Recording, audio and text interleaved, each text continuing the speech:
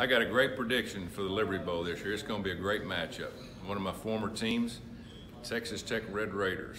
They would be a great fit here at the Liberty Bowl here on December the 30th. They bring a lot of fans. They love football, and they like to have a great time. Beale Street would never be the same. Versus, I'm predicting right now, either Kentucky Wildcats, Tennessee Volunteers, or the Mississippi State Bulldogs.